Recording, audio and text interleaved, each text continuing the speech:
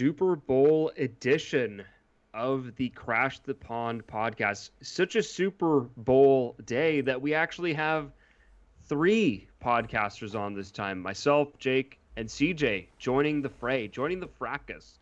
So hope you guys are feeling better than the Kansas City Chiefs fans and Patrick Mahomes right now. That's the bare minimum we should be trying to hit at this point. Yeah, I think we're going to dub this a Full House pod. I think that works. Full House? Yeah. That's a bit of an antiquated reference, Jake. You're dating yourself a bit, which Damn I guess it. maybe is apropos for this weekend for you. Yeah. Everywhere you look, everywhere you look. I was waiting All right, for I was legitimately going to ask you, CJ, to just sing the song, so thank you. Yeah, it was my my birthday yesterday, and I'm the big 3-0. Thanks, Felix. Thanks a lot for reminding me of that. Whoa. Accusatory tone to that, but it is what it is. But yeah, so welcome everybody to the show. We've actually got plenty to discuss this week. So the Ducks played 3 games this week, which is a bit of a lighter week, all things considered, when we look back at some of the kind of just crazy weeks that we've had. The Ducks played 2 games against the San Jose Sharks, a back-to-back. 2 games that, if you could find any rhyme or reason in them, props to you. No, they were back and forth affairs, with the Ducks winning last night in the shootout, and then another loss the night before that. So, and then a big win in LA earlier in the week. So we're gonna break all of that down. Hope you guys are ready for this. Yeah, definitely. I'm wondering where the pitchforks are at currently everywhere, because Sunday's episode, the pitchforks were out. I don't know if mine's necessarily gone away. I think there are probably people out there that maybe have put them away. I think that the people may be a little bit calmer, but we may actually have some reason for them not to be with our little bit of recap here. Yeah, I was going to ask, so before we get into the recaps of the games, for both of you, what is your mindset right now regarding this team? Because like Jake was alluding to on last week's podcast, we were very, I don't think that we were being harsh or negative or, anything like that. It was just the reality that the Ducks had some pretty bad losses, and it was time to really discuss what is going on with this team. So now, with a week removed from that, and with some games that have been more competitive, where are you two just at? Where are your emotions at regarding the state of the franchise? Go for it, CJ. I think that it's frustrating right now because they have had, obviously the Kings game was a very dominant game. But obviously also it was the Kings, so it's hard to read too much into that in only one game. And then against the Sharks too, they had stretches of good play against the Sharks, but again, not a great team. So I think a lot of us were just kind of expecting, after the St. Louis and Arizona debacles, that look, there might be some change coming down the line, and that, as Jake mentioned on Twitter, once the LA Kings game hits here, if they lose and they lose badly, then we could actually see this stuff starting to change, and they come out and play the complete opposite. They have a good stretch. They pick up 7 points since the Kings.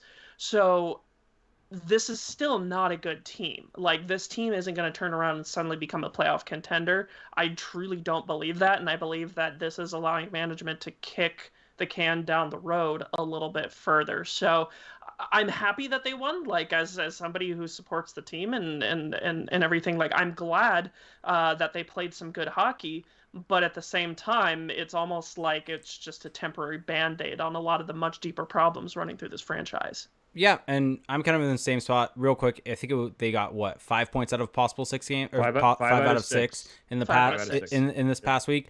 Which obviously you look at that and you think that that's awesome. And I think the one thing to keep in mind here, if you're a Ducks fan, is kind of what CJ said. These are the bottom of the barrel teams, and against the Kings they looked great, and that's awesome, and they should. And that's what they should be doing. And I think that we need to be able to give them credit for doing that. And I think against the Sharks, it was back and forth. I think that if you were to really have to narrow it down in that series, I think it was a pretty even series between the two, which I guess, granted, if you want to kind of break it down, the Ducks should be trying to be better than the Sharks right now. If you're kind of break even with that Sharks team, that's not necessarily a great thing at the end of the day, but they played better. And so the real question is, and this is the big question for this past week, was the better play a result of improvement from the Ducks? Did we see improvement in the lineup? Did we see improvement from the coaching staff? Did we see improvement in individual performances? Or is this simply a result of playing weaker opponents? And during the first 10 games of the season, we talked about it prior to the season starting, the Ducks had a murderer's row of games. They played all of the toughest teams in the division in those first 10 games.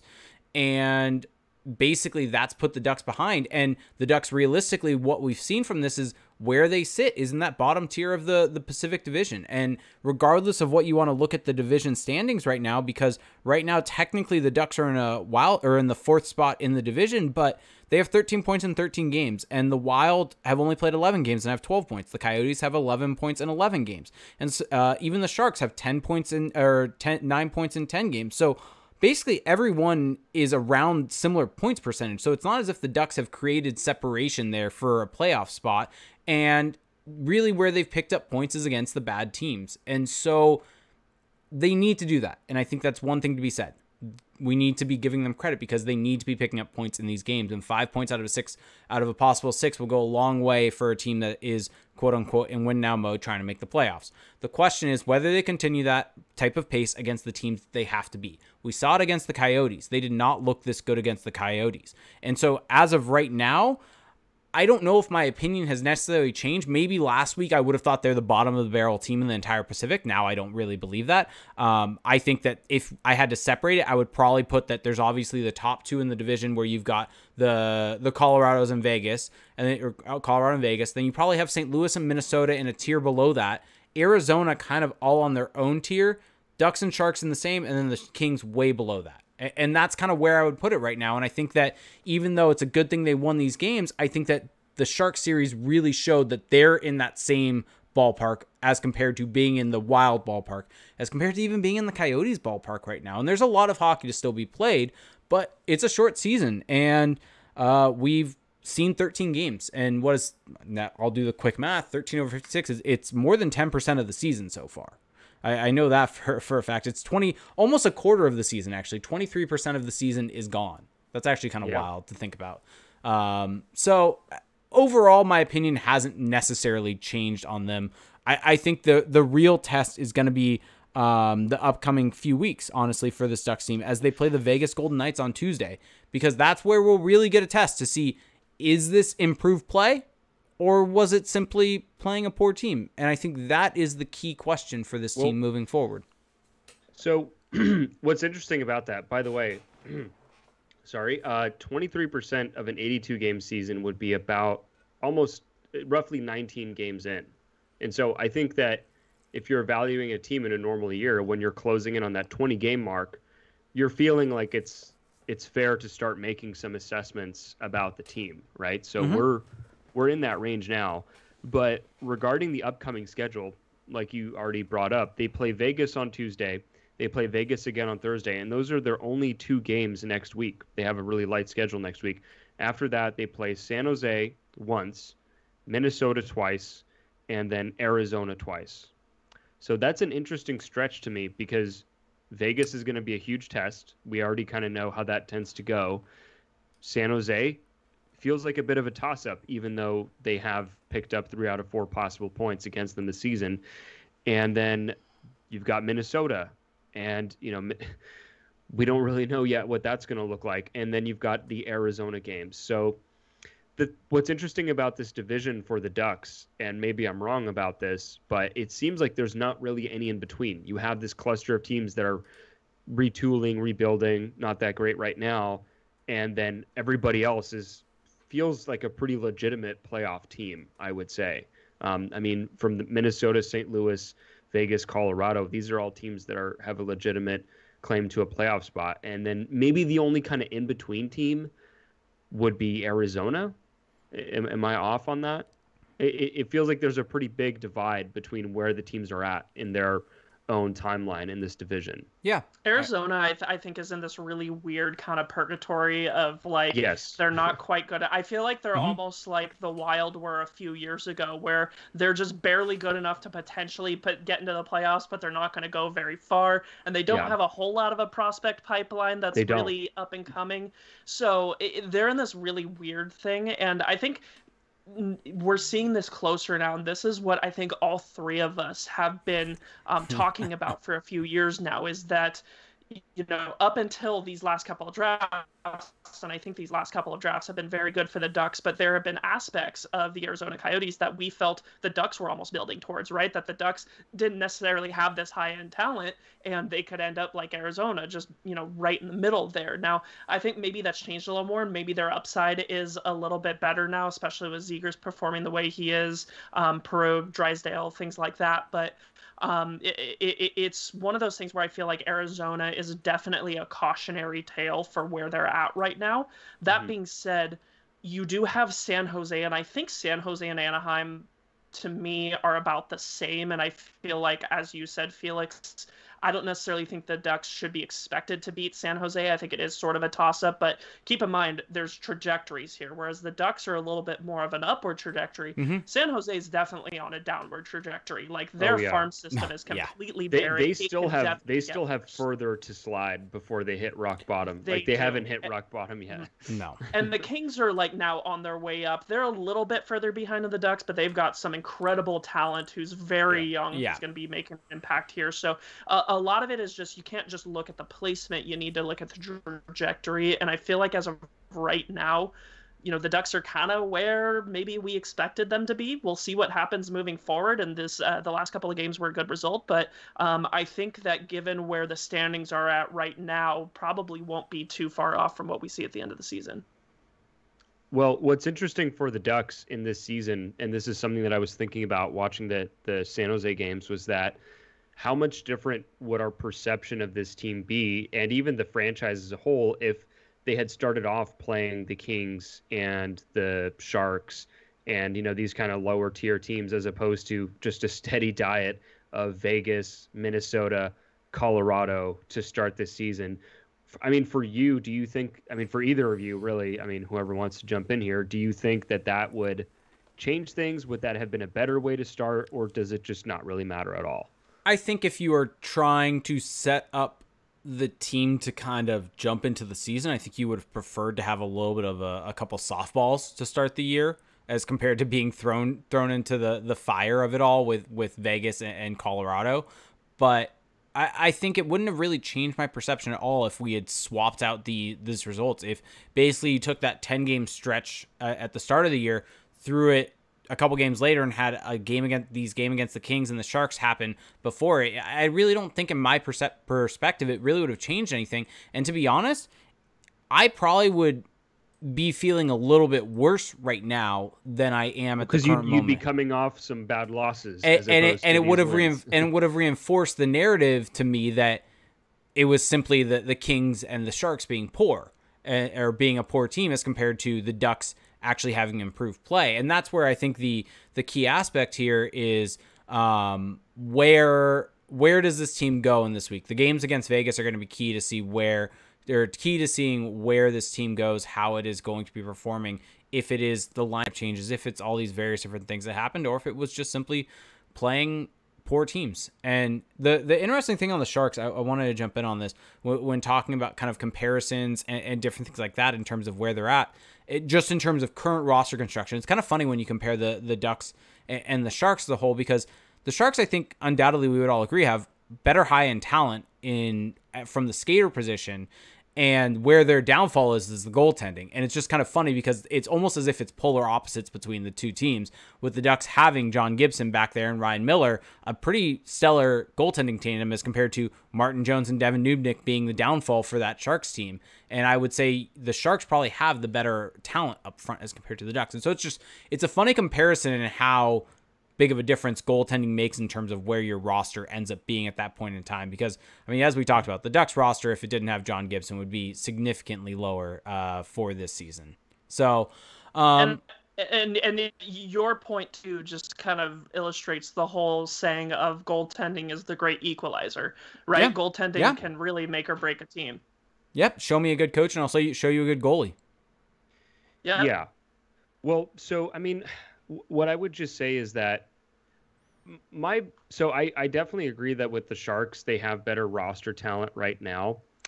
And so, you know, being able to beat them should actually be kind of seen, I think, in a bit of a higher from a bit of a higher perspective than beating the Kings, who are clearly kind of, I think the Kings have definitely gone more all in on their rebuild, whereas the Sharks are just now entering that kind of phase one. They don't have like a crown jewel prospect yet at all.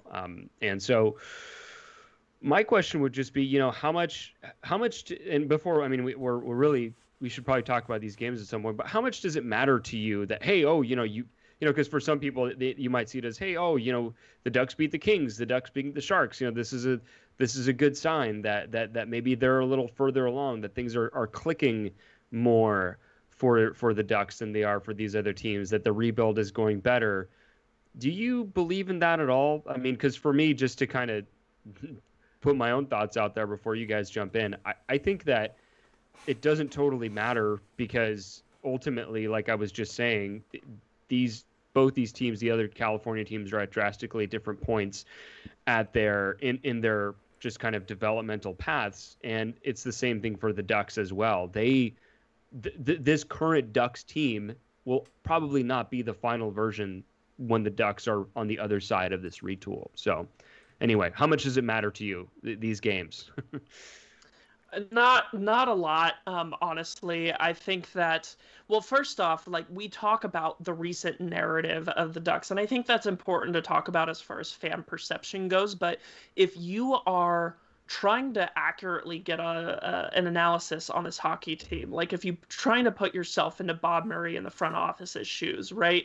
Like, what kind of happens over the ups and downs of the season aren't really, I think, going to matter a whole lot. What's going to matter is overall the expectations, where you're at, how you're playing as a whole through the entire group of games, and what happens at the end of the season. And that's really what's going to matter. And so these games, I don't necessarily think, let's put it this way. If you are a rational, logical hockey fan who wants the best for the Ducks and who wants them to be better and to improve upon, then a wing against a bottom feeder like the Kings and taking 3 or 4 points against the San Jose Sharks, a team on the downswing, shouldn't any drastically, barely even marginally change your opinion of this team and where they're at, really. And like Felix said, I think we're getting to that point now where we're near the, quote unquote 20, quarter point of the season. And that at that point you can start drawing some conclusions. And I think that it's pretty clear, whether you're looking at eye test or analytics test, that this team isn't necessarily a high-flying, high-achieving team. And I want to jump in here real quick on kind of all that and kind of add, if we're talking about long-term, kind of the rebuild being over, are the Ducks doing it better than other teams? I think from that perspective, no, this doesn't really matter. We've talked about it ad nauseum on the show, but there's a whole lot more the Ducks could have been doing to make this team better in the future as compared to prioritizing the now. And so if you're looking at this from that perspective, these wins don't really matter. They matter, I think, from the perspective of Bob Murray, who's trying to make the playoffs this year, really reinforcing that narrative. They matter because these are the teams that you got to get points against, and you got to be able to at least tread water with, because these are the teams you should be doing it. And so the difference, or basically, if we are trying to say, does this matter for the Ducks rebuild or show that they're doing it better? No, because the Ducks, at least compared to the Kings more so than the Sharks, the Kings have sold off a lot of assets and essentially made their team worse on the whole, to get better in the long term, to really set up their team, to build their prospect system, to get draft picks, to get draft capital that you can eventually maybe trade to get someone that will help out your team in the now when you end up contending. Whereas the Ducks are set up and they have their current roster still. They haven't changed anything. So we knew this Ducks team, as a result of that, was probably going to be better than the Kings as a whole. But the Ducks prospect system is good because the Ducks have basically just been bad, not on purpose. They've lucked their way in, not lucked, but they've gotten into these picks not on purpose. They've tried to be good and been bad in the process. They moved down in the lottery last draft, so unlucky. Yeah, exactly. Shame on you. Sorry. But it's not as if Bob Murray's committed to this idea. No. And so from that perspective of does this matter for long term? No. These games don't matter at all for that. These games don't impact how I'm going to feel in 2 years, 3 years where these teams are. Yeah, I mean, that's the thing, is that we're absolutely going to break down these games in just a couple minutes here, but I did really want to I think we would be selling our listeners short if we didn't express these feelings, because we're not going to sugarcoat it. The Ducks are a team that they want to make the playoffs. They've said that. And it is pretty obvious that their desire to make the playoffs doesn't seem to line up with the reality of their team, whether it's roster construction or coaching ability. Either way, it doesn't seem to match up. So, yeah, from the viewpoint of what the franchise wants, then, yeah, these games 100% matter. But like you were just saying, Jake, and CJ as well, just the long-term trajectory of this team, these games, these types of wins are not the most meaningful. We can still take some things away from them, individual performances, certain trends, but it's not quite the same as beating a Vegas Golden Knights team. So we're not trying to dismiss the Ducks' wins.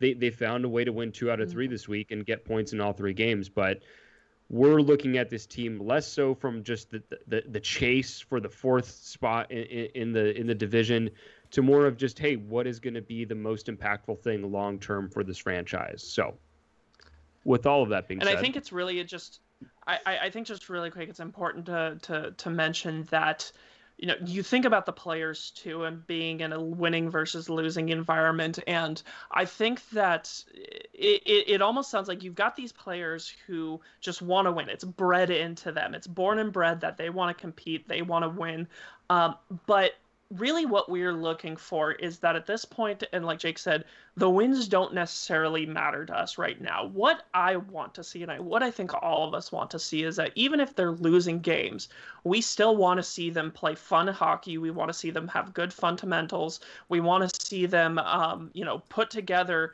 good games from underlying numbers, from, eye test, from effort, and from all of that stuff. And if they lose, then so what? The record isn't necessarily going to matter that much as far as the future goes.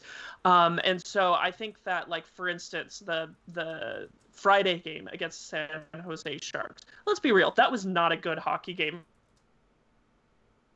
from either team. Bad goaltending, bad defense, all over the place, but it was fun as hell. There was offensive explosions. There were definitely some good, offensive systems, in my opinion, that were going on. And if every Ducks loss was like that, I think I would be perfectly content, and I feel like that would probably be better for the morale in the room. So the way you do play, I think, definitely does matter. It's just you need to be looking at the systems and the actual players and the play on the ice rather than the standings column. Yeah, 100%. So we have about, let's see here, we have about 10 minutes before we have to take a quick break. So let's just quickly go over this.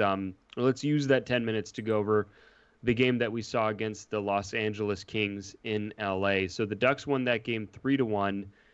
Kings dealing with some injuries, but the Ducks dealing with some injuries as well. No Derek Grant in that game, no Max Jones, which we would find out was actually an injury and not a healthy scratch. And so the Ducks really dominated in this one. I mean, if you look just at the shot metrics, the scoring chances at 5-on-5 per natural stat trick, 38-11 Anaheim, high danger chances 18-5, expected goals 3.64 to 1.28. So they basically annihilated the Kings. It didn't necessarily feel that way just on the scoreboard, but if you were watching the run of play, you could see that the Ducks were clearly in control of this game. So what did you guys kind of take away from this one overall? So real quick, should note, going into this game, Adam Henrique drew back into the game after he was healthy scratched in the second game against the Blues. And so he drew back in, of note, on the wing, which I think came at a shock to all of us. And Isac Lundestrom drew in at center. He played 10 minutes between Rickard Rakell and Max Comtois. My overall takeaways from this game were the Ducks got a bunch of good looks. It was somewhat concerning that they weren't able to score more, but I guess we can't really complain when they actually generated a bunch of offense. 3.64 expected goals for at 5-on-5, 4.61 in all situations. I believe that prior to that game, the Ducks' high in expected goals was underneath 3. And so obviously I think that you have to look at the positives of they generated more chances in that game than they had the rest of the season, basically. And the only downside is they didn't really have the skill level to finish it. And that's also something we've talked about. The Ducks team, the high level skill isn't necessarily there. But I think overall the Ducks were basically pushing the play, playing how they should, playing like you would expect them to do against a subpar Kings team. And really the biggest thing of note to me from this game isn't necessarily a Ducks note. It's how bad Drew Doughty looked. It was, I don't think I had watched a Kings game really in a while, and it was noticeable how slow, how behind the pace, how just bad Drew Doughty had become. And I believe there's 6 years left on that contract. But what do you know, Jake? You're in the media. You're not one of his teammates. He doesn't hear that from his teammates. Yeah, but that contract is going to absolutely, like, we give the Kings a lot of credit for how they've managed their rebuild and how they've done things. They're righting a lot of wrongs. There's still a lot to undo there. There are six years left after this one at $11 million on that deal. And by the way, for those who didn't get my little fake jab at Jake there, it's from Drew Doughty responding to criticism about being left off of Team Canada or possibly being left off of Team Canada. CJ, would you agree, though, that the biggest highlight of this game was Max Comtois trying the Michigan move from behind the net? I mean, that to me, that's the biggest thing. That's the biggest takeaway from this game, if we're being honest. I love it. No, I mean, I want to see much more of that. You know, people who have listened to you two and me when I get on, we all just love fun hockey. We want more fun things to happen. And I also have to say that Comtois trying to pull off the Michigan move, and then of course Doughty had to come in and like give him a cross check and try and talk to him. Like he gave him Doughty is the perfect to the body. Yeah. Doughty's the perfect example of the no, you're not allowed to have fun in hockey. Just kind of come up and do your business, right? And it just, I don't think it's definitely endearing him at all to the Ducks fans. Not that he was endeared at all to Ducks fans in the first place, but I think that just made him the extra villain. And the thing that does rub me the wrong way, though, with that is that Doughty seems to have, and at least publicly, he seems to have a healthy amount of cognitive dissonance between what his team is, where his play is, and kind of what's happening out there on the ice, right? And so just seeing that, not great, but I do kind of like it at the same time because it adds fuel to the fire. It adds more fire to the rivalry. A fiery Kings-Ducks rivalry, I think, is great for hockey and great for Southern California hockey. But I would love to see more of that, and we kind of did see some of that when Zegras almost tried to pull off a Michigan in the San Diego game as well. So some fun stuff. I want to see all of it. Yes. Well, so I mean, to me, the other big takeaways from this game, I mean, there's kind of there's the more mainstream take, which is, Nick Delorier, Gordie Howe hat trick, opens the game with a totally spontaneous fight, just heat of the moment type fight, not at all pre-planned, of course, with Curtis McDermott. And then he picks up an empty netter and also had an assist on the David Backes goal, which was the second goal of the night for the Ducks. And that, to me, is the other storyline, is that outside of Nick Delorier, is that David Backes, look, despite it being the Kings, David Backes hasn't played a ton of hockey in the last year. When he got traded to Anaheim, he barely played, and he wasn't really playing much before that. He was down in the AHL. So David Backes looked really good against LA, scored a goal, was driving play, was making passes, and that's something that we had been seeing from him. And I think now, even with Derek Grant back in the lineup, the Ducks were dealing with other injuries. So he got to stay in. But I just think that we're at the point where David Backes has to be a mainstay in this lineup. Yeah, 100%. The fourth line looks so much better. The fourth line looks so much better with him there as compared to Derek Grant. And the numbers have, and now granted, we should give... Yes. You can't have it both ways. I know. This has been primarily against bad teams. But even against the Blues, they looked better with Yes. David Backes there. And I think that's a key thing is once they put David Backes there, they looked a fair amount better.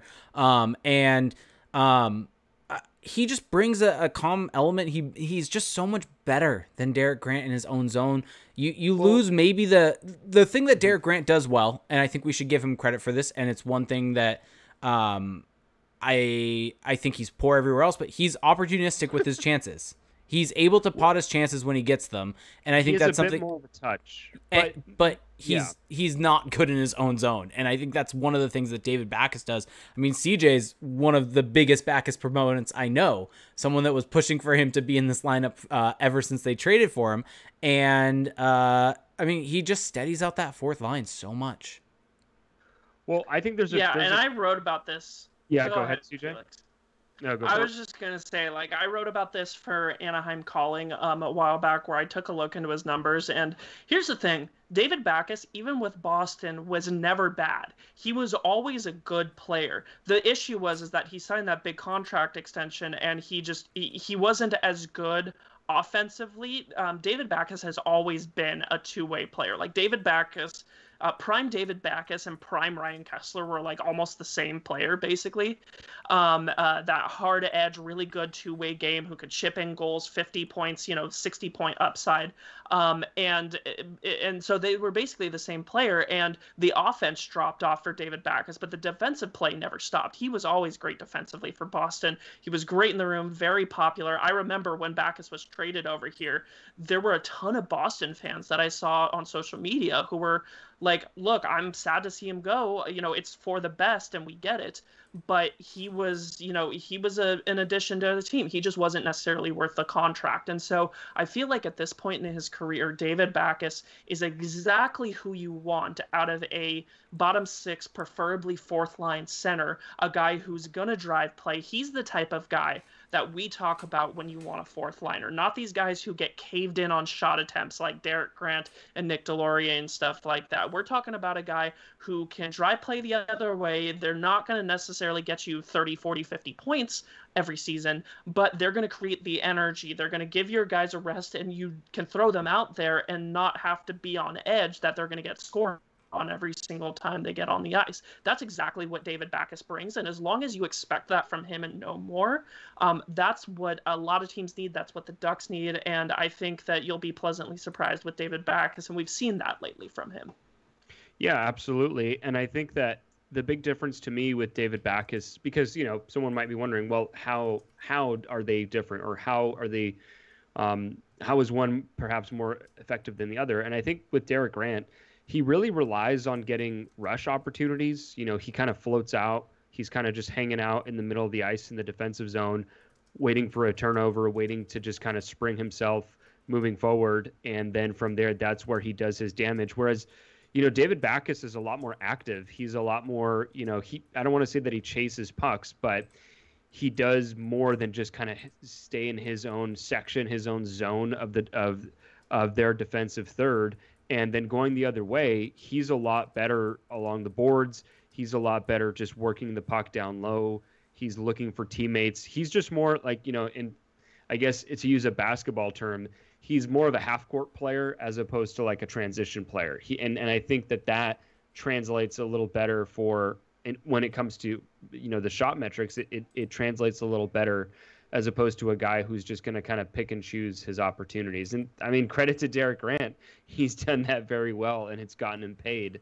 But I think David Backes' style contributes just a bit more to winning. Yep. Okay. Any final thoughts on this LA game before we take a quick break here? We haven't really talked about it too much, but the defense looked a lot more solid in this game. And now, granted, part of that is playing an LA team where LA could barely make passes in the neutral zone without fumbling it to the Ducks defense. In the process, it was painful to watch the Kings try to transition the puck through the neutral zone, which obviously helps out your defense a lot when they just basically give you the puck.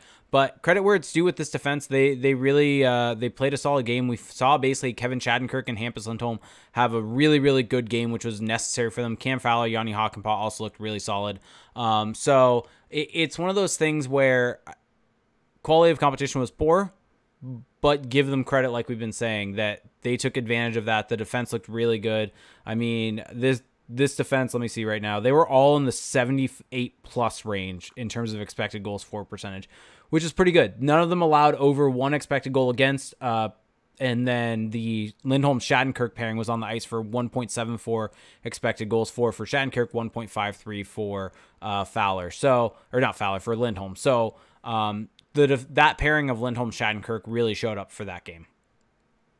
Yeah, absolutely. I mean, it is interesting just to kind of touch on the Shattenkirk pairing, where their numbers this season are actually pretty decent. They're still above break even. They're about 52% in terms of shot attempts and about 51 in terms of expected goals. That may be a little different after last night, but you might say, well, you know, their stats got padded by the LA game, but they've also had some really bad games where they've been caved in. So it kind of evens out. Mm-hmm. And they've had tough matchups also. They've been basically matched up, and so it evens out over time, and that's why you want a sample size. Yeah, they've been thrown to the wolves a bit, and I do think that those two together, even though they take a lot of penalties, and you know, Shattenkirk has had his blunders, which we've documented, which we've seen, they're making it work. And I think that the more time goes on, I think you shouldn't be writing off that pairing yet, because I'm sensing a contingent of Ducks fans on Twitter kind of, you know, there's a lot of anxiety around that Shattenkirk contract and the way he's playing. He's past 30 and it's a 3-year deal. It's somewhat concerning. Well, and I'm glad that you kind of brought this up too, because before we started this pod, I actually looked at the wrap on the RAPM for Shattenkirk and for Lindholm from Evolving Hockey. Many of you are familiar with this. If you're not, it's those bar graphs that you see that happen all the time that kind of quantify isolated production in a multitude of categories. And so I was looking, Kevin Shattenkirk actually has pretty good offensive numbers. He's a little bit below on goals for per 60 on actual production, which makes sense. But he's got good numbers on the expected goals for and the Corsi for. And remember, this is isolated production, isolated from his partner Hampus Lindholm. Now I looked at Hampus as well, and so just for reference here too, Shattenkirk definitely, as you might expect, does not have good defensive numbers. His expected goals allowed per 60 and Corsi allowed per 60 definitely on the lower side of things. Whereas if you look at Hampus's graph, he's great across the board. Like, he's having a fantastic season. But that being said, I don't necessarily buy the argument that Lindholm is completely carrying Shattenkirk. Like, yes, Lindholm, I think, is definitely the better of those two and has been the better player. But Shattenkirk, at least offensively, has actually been pretty good and pretty productive, in my opinion. It's just when you have those glaring mistakes like he does, those can sometimes, as far as eye test goes, outweigh some of the smaller things that you see him do on the ice. So I think that so far that pair certainly is far from perfect, but they're the best defensive pairing that the Ducks have right now. Yeah, and we've lost Felix for some reason. I'm not quite sure what's going on there. We'll get him back real quick. But while Felix is gone, let's have a little word from our sponsor. So Valentine's Day is upon us, fellas. Make sure you're ready for wherever the night may take you. Our friends at Manscaped, the global leader in men's below-the-waist grooming, are here to tell you that you need the best tools for the job so you can be ready for anything on that special day. 2 million men are already trusting Manscaped products to groom. Make sure you're one of them. Your girl can't think of what to get you this year? Tell her there's a perfect gift for you. For you and for her. The best way to get started is the Manscaped Perfect Package 3.0. And CJ, we've gotten our Perfect Package 3.0. What have you thought about it so far? Oh, it's been great.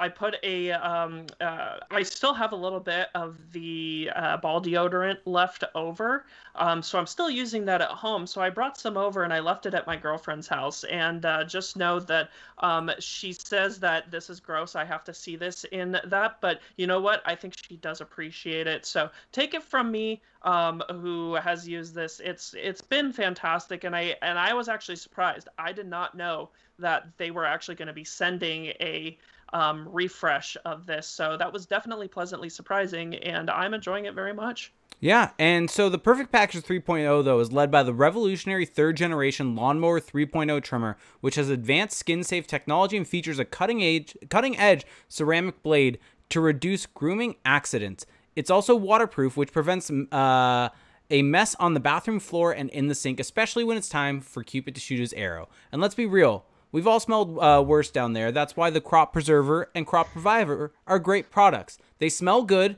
Their manly scent is attractive and will help set the mood, if you know what I mean.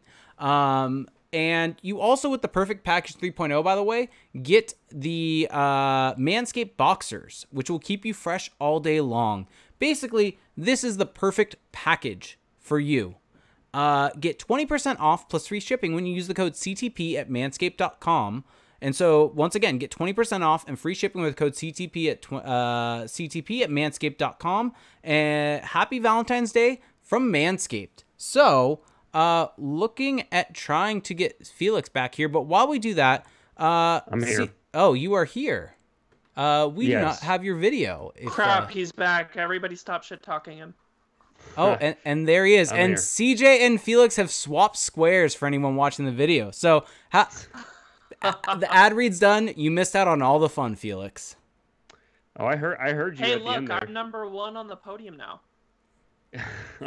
Look at me. I am the captain now.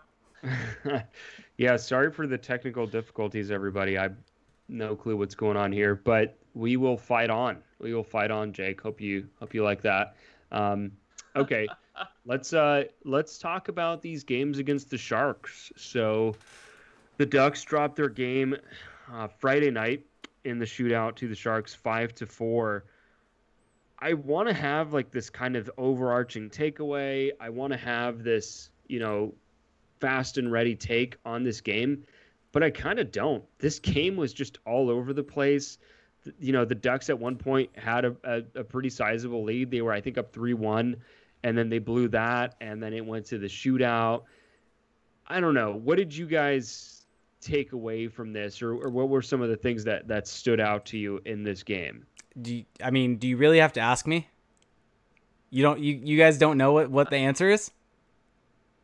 You guys, it's the fact that hashtag Troy Terry is very good, obviously. So this was the game actually where Ryan Getzlaf, this was the first one he was out, and they put Derek Grant on the first line, which was very baffling. Turned out wasn't awful, and I think a large reason of that was, for whatever reason, maybe it's the way the Sharks were playing them, who knows? Troy Terry, it seemed like he flipped a switch in this game that he kind of let happen or kept going with in the second game. But it seemed like him and Adam Henrique had some good chemistry, and they were able to use that to create chances. Derek Grant was able to kind of pitch in a little bit there.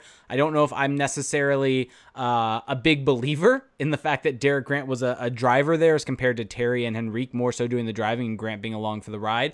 But Troy Terry looked insanely good in this game. You look at the goal that he scored where he cut across the middle, and that's what we kind of saw from him in the AHL when he's at his most confident. He's able to get the puck on net that ends up creating the Adam Henrique, or I think the first shot creates the Adam Henrique goal. And we saw it in overtime how one of the big issues for this Ducks team in 3-on-3 overtime over essentially the history of 3-on-3 overtime is that they don't really have the players that can take on guys one-on-one and create chances necessarily. The Ducks are a team that are built on grinding it out, and that just doesn't necessarily work in 3-on-3. Troy Terry, one of the reasons why I've always been so excited by him is he's a very different breed of player. He's more of the modern type of player that can play in transition, play with speed, play with some skill, and he showed that in overtime and almost finished it on his own with a chance and set up Cam Fowler for a glorious chance to be able to finish it. So if you wanted to come away with one takeaway from this game is that Troy Terry looked really good. And if you're a Ducks fan, this is important. One of the big things for Bob Murray, if you want to believe his win now mode, one of the big things for that is the Troy Terrys and Max Comtois need to take a step and start producing this year to be able to push them, because that is not what they have done to start the year. Even though Comtois had those 2 goals against Vegas, outside of that, he's been real quiet, or 3 goals against Vegas. He was real quiet before this series. And so those guys have to produce. They have to if this team wants to have a chance. And so they did in this game. And the Ducks ended up getting to shootout, and they lost in the shootout, but they were competitive and they got points. I think the thing that we saw specifically from Troy Terry, at least what I noticed, was the fact that he seemed to be trying to just get the puck on net in whatever way he could. And wow, what a shocker. This is why we love Corsi so much, is that, like, look, you get shots on net and good things happen. And I think that what we've seen from Troy Terry a lot, and one of the reasons why he hasn't taken that next step forward yet, is that I feel like he tries to overthink things on the ice too much. He's trying to get the perfect lane. He's trying to get the perfect read in. And we all know that he's capable of letting the puck fly. Like, you know, that 7 point in 2 games or whatever, that insane run that he went on like 2 seasons ago when he got, you know, called up and then back down and everything like that again. He was flinging the puck on net. And we saw that these last couple of games as well. And we especially saw that in that first San Jose game where he just kept putting puck after puck on net wherever he could. And we saw that really start to pay off. And he looks so much more dangerous when he does that. He's got a good shot. We've seen it. I don't think it's necessarily like an elite world beater shot, but he's got a shot that can beat goalies. And if he uses it, more of those points in production are going to come. And so I'm really glad that we did see at least the flash of that this weekend, and especially in that game on Saturday. Yeah, Friday. I mean that to me is probably the biggest takeaway from the Friday night game, is that the Ducks' younger players were driving the bus. I mean, Troy Terry with the nicest goal of his career in the NHL. Is that fair to say? I don't think I would say so. I don't think he scored a prettier goal, cutting to the middle and then going top shelf. And then Max Comtois scoring 2 goals in almost identical fashion. So, you know, I mean, that is going to be, like Jake was saying, it's really important for the Ducks if they want to have any chance this season to make the playoffs. They need the kids, the younger players, to be more than just, hey, it's nice that you were driving play tonight, or it's nice that you were suppressing chances on your end. They need guys to actually produce, and maybe that's a little bit of an unfair expectation. Who knows? I would argue it's probably not unfair at this point, because they're essentially entering their primes. I mean, they're all about 22. So that's really encouraging. On that same night, I think Trevor Zegras had a goal and 2 assists in the AHL. So that was a really promising night for the Ducks' future. Despite the shootout loss, I think that there's some good that you can take away from that night for sure, even though that they couldn't get it done in the shootout. Anything else you guys want to add on this game? I don't know if there's really anything else to add. I mean, it was good to see the Ducks get chances. They were able to pot it. This was the game where, if you're looking at 5-on-5, the Ducks controlled play at 55% expected goals for percentage. If you're looking at all situations, they also generated more chances, 3.31. So good for the Ducks, where on the whole at 5 or in all situations they were struggling to really create chances. Where, let me just quickly look here. It looks like outside of those 2 games, the game against the Kings, they generated 4.61 actually in all situations. So obviously a season high there. But the game against the Sharks, 3.31 in all situations. That's on par with the game against the Avalanche, where they looked really, really good. So overall, good on them for creating chances. Granted, against a bad team, but good on them for that. John Gibson didn't have his best game in the third period, and I think maybe that's a bit of a concerning sign. He struggled. I mean, he hasn't been that good lately. Basically, since the 3 goals against St. Louis. Yeah. It's almost as if he got pissed, and then his play hasn't really rebounded necessarily since then. Yeah, that's a pretty concerning sign if you're the Ducks. They're still managing to get points. They're still managing to get by, but it'll be interesting to see once the competition starts to ramp back up a bit what kind of goaltending they're going to get. The Vegas series is going to be very telling on that. If John Gibson is mediocre like he was against the Sharks against Vegas, the Ducks are probably going to get punished a lot. And so it's going to be critical to see if he can bounce back and have better games. Well, what's concerning to me about Gibson is that if he's going to continue to struggle or I don't think he's been bad, but he just hasn't been a really a difference maker. If he continues on that trajectory, and let's say for a few more weeks, and then maybe has a hot streak here and there, but his season on the balance doesn't look that great, that would then pretty much be 2 years in a row of him not being that awesome. So it's still a bit premature, but he has to turn it around at some point, right? It seems that with him, there's almost no in between. He's either superhuman or kind of just leaving you wanting a little bit more. And this is not something I was expecting to be saying after the way he started the season. Looking at the second game, though, with Ryan Miller in net, so not John Gibson, this was a much different game. Not back and forth. You didn't see all the goals. You didn't see all the lead changes. This game ended 2-1 in the shootout. And really, the story of this game, I think most people would agree, is that Isac Lundestrom. I think it's Lundestrom. I think we're getting there on that. Lundestrom had his first NHL goal. Now, granted, he was trying to jump out of the way of a Hampus Lindholm shot, and it went off of his stick and in. But he had a decent game. I mean, he was controlling down low. He was making some plays for his line mates, and he gets rewarded for that goal. So with that goal, so how encouraged are either of you by that, about the way that he's looked lately, both in the NHL and also in the AHL? CJ, you want to go first on this one?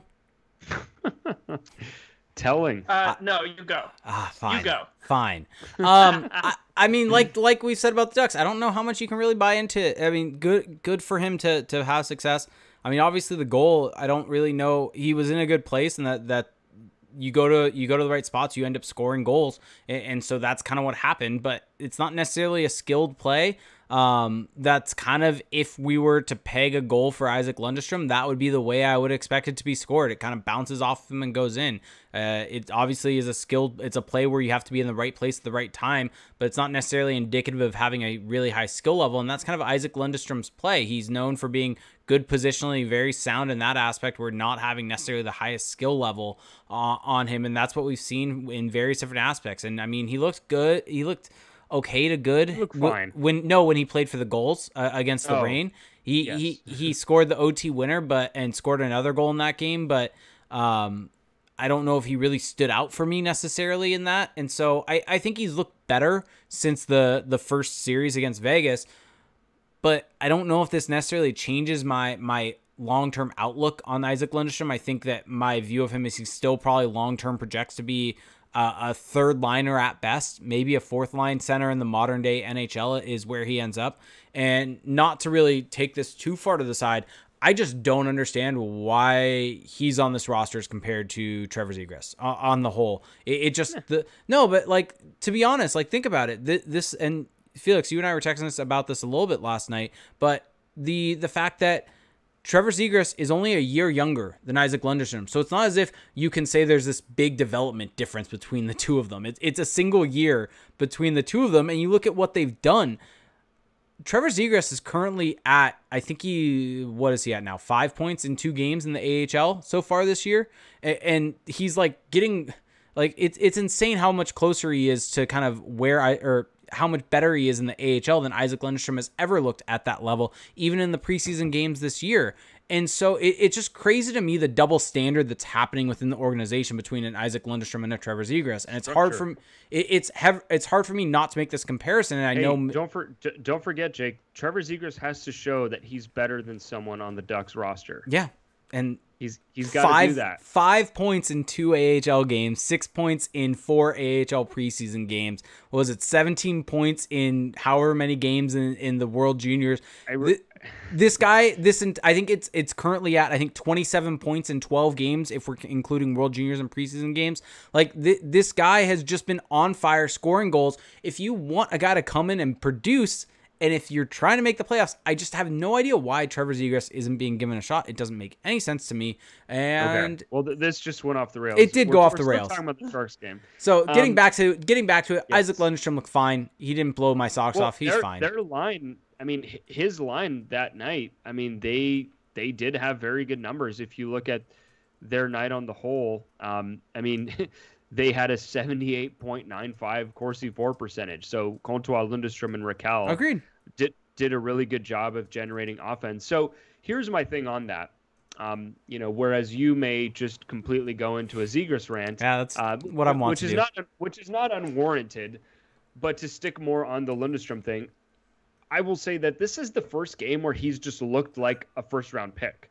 The entire season when he's played in the NHL, I'm not talking about the AHL, he's just been kind of invisible. He's been, he is not like a lack of effort. It's just he gets the puck on his stick.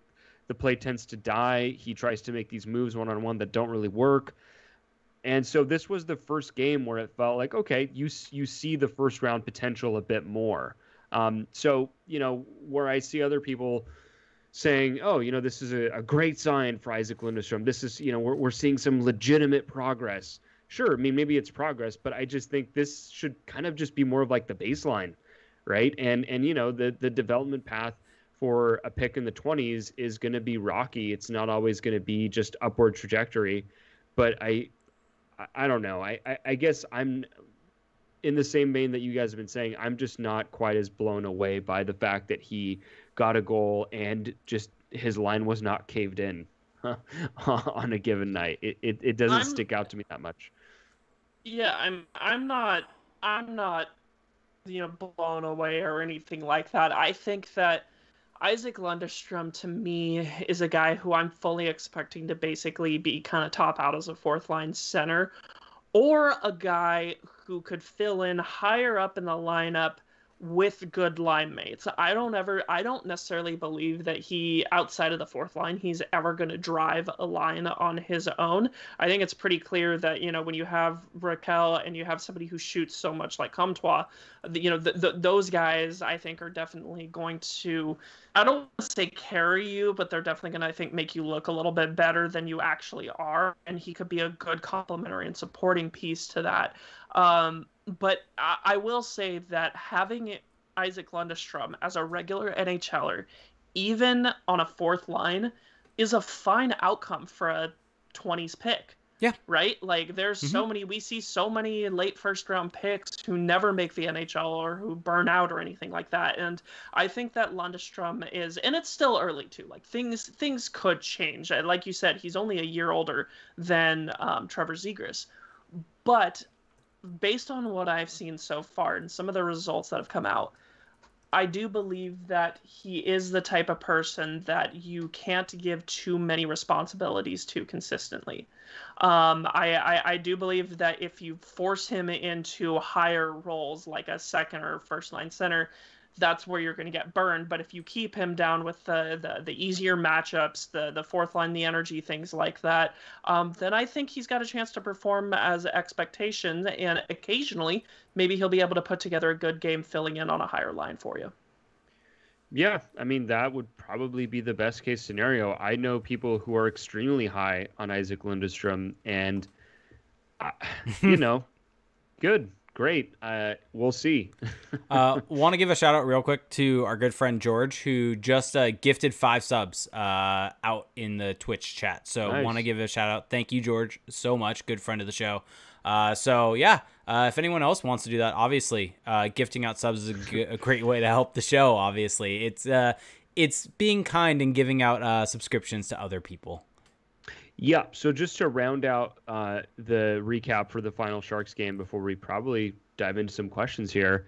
The Ducks in the shootout, Troy Terry, really nice shootout goal. Went forehand, backhand. And then Max Comtois went 5-hole. And overall in this game, Ryan Miller looks solid, which I think is probably a good development. Or not a development, but a good sign for the Ducks, because I don't think Ryan Miller looked that great in the stint that he got in relief for John Gibson last week. So I think it's good to see him kind of put together a nice complete game.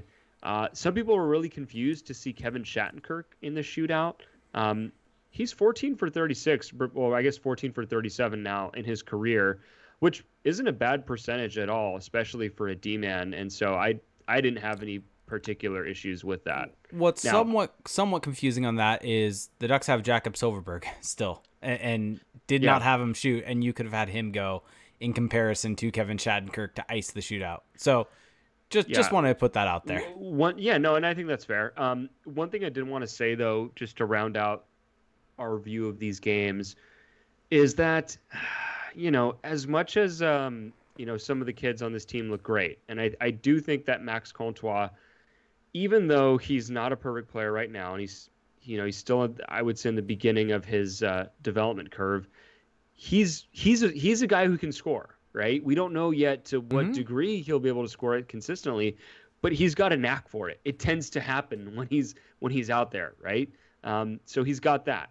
I think with Troy Terry, even though there's been some frustration about his consistency or his effectiveness, I do think that it's pretty clear that when he's going, he's a great distributor of the puck, that he can also shoot the puck when he's really feeling it. And so there's at least some kind of attribute that you can identify with him.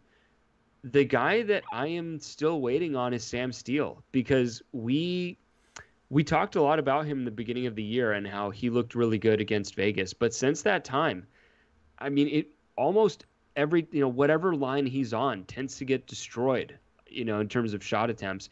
And that was no different against San Jose. So even though they weren't, their shot attempts were not that terrible in terms of the disparity, 20.26 expected goals for percentage for the Steele, Heinen, Silverberg line. And Heinen and Silverberg are two of the team's best 5-on-5 players. So for them to get caved in that badly, I don't think it's about the wingers. And so, look, I still think there's a path for Sam Steele to be an effective NHL player. No doubt about that. But the ceiling to me it's starting, like all of the things that we said in the offseason about him and breaking down different guys' possible outcomes. I feel like what my skepticism back then is kind of coming back, and it feels more validated by what we've seen since the very beginning of the season. And I don't know, his ceiling kind of just keeps going down for me. Yeah. Maybe I'm wrong here. Maybe I'm overreacting, but someone talk me out of it.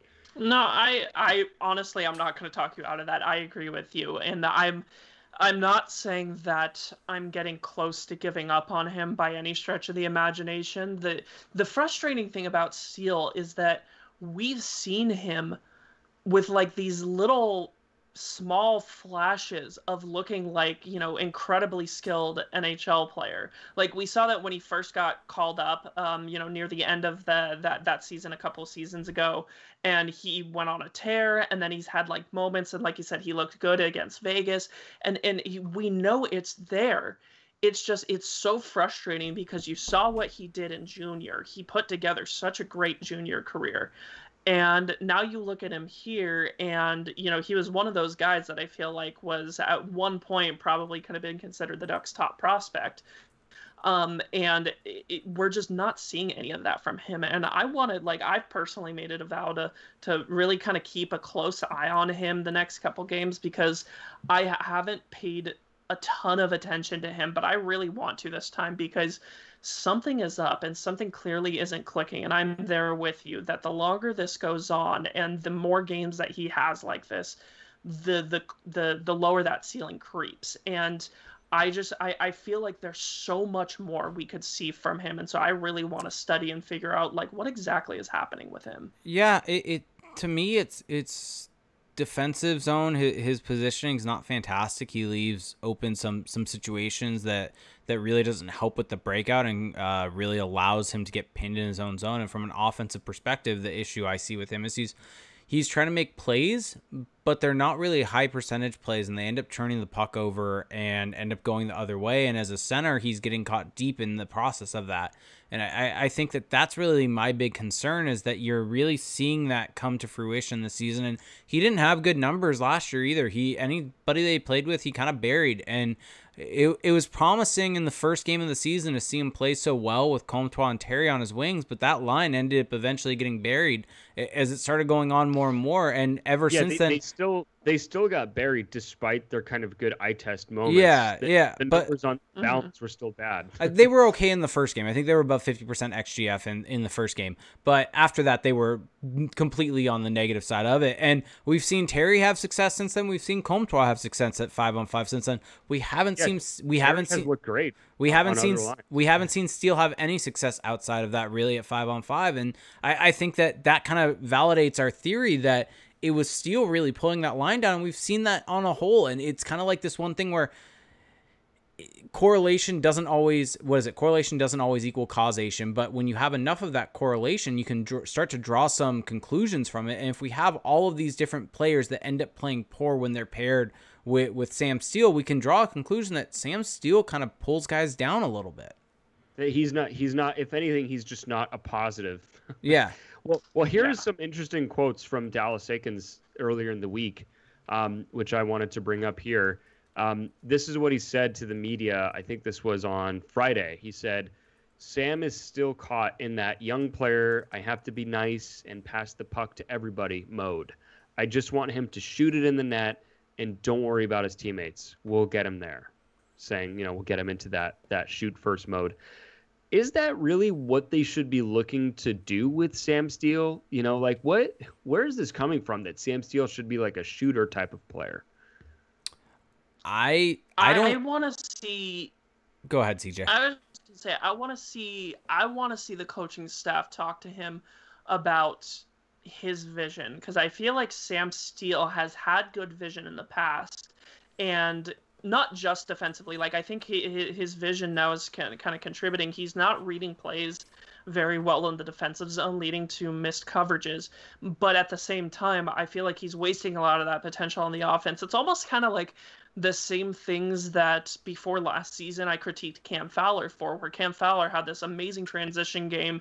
And I actually feel like Steele has a pretty good transition game. When he gets the puck on a stick through the neutral zone, I think that's where he's at his strongest. The problem is that, like, Cam Fowler's problem for me historically has always been he would have this fantastic transition and then he would cross the blue line and then dump the puck and just like nothing would ever come with it. And I'm almost seeing kind of a similar thing with Sam Steele. Well, here he'll have a pretty decent transition. He'll get through the neutral zone, and then as soon as he crosses the line, it's almost like his brain short circuits and he doesn't know what to do anymore. And he either misses a pass, he makes a poor play, he goes for the low percentage play, whatever that happens to be. And I would really like to see Steele maybe get worked with the coaches on, maybe some of that transition into the offensive zone play. Like, get him some one-on-one, get him maybe some 3-on-3 drills. Get him to, like, survey his options, because it just feels like he hasn't been making the best reads and the best outlets specifically on the offensive zone. And I think that, at least from my side of things, at least going back a couple years now, that's something that I think he could really benefit from working on. And he doesn't necessarily, and like you said, Felix, he doesn't necessarily have to sit here and fling the puck up all the time. With him as a center, he could easily distribute it. I think he would be a better distributor than a shooter, but he needs to be able to make the right decisions and to read that play. Yeah, no, I think that with Sam Steele, there's nothing wrong with him increasing his shot volume. I mean, it just hasn't been a strength in his game. And so, yeah, sure, get him to shoot more. But I guess this kind of notion that I don't know. It was just kind of an odd quote. But Dallas Eakins, kind of, give him credit. He says stuff that's just kind of, it seems pretty candid sometimes. And it's a little off the wall. And so maybe we're reading too much into it. He also said, and I think this is 100% true, that he said that the staff has been asking him to be harder on pucks, to just be more engaged defensively and on the forecheck. And I think that that's absolutely maybe the biggest weakness in his game. Never mind his tendency to not shoot or to try to be nice to everybody and get passed off. It's just that he's crummy defensively. And until that changes, we're not really going to have an opportunity to see his offensive tools flourish, because he's just always stuck in his zone. And then by the time he gets out, he's gassed. So yeah, I mean, that's something that's going to need to change. But I think it might be time to be transitioning to some questions. Yes, I would say. So Twitch chat, we'll get to you in a sec. I want to hit these first. We've got one in an email from Ken and two from Twitter. Then Twitch, it's all yours before we kind of end off the show with a fun little segment, hashtag defend the nest. So Ken started out with, hey Jake, want to give you guys a great big thank you for your continual addition of analytics into your show. Really unique and insightful out there in Ducksland. So thank you so much. That's really what we kind of pride ourselves on, trying to incorporate analytics into our breakdowns and analysis of the team. That's kind of, I think, what we're known for at this point, I would like to think.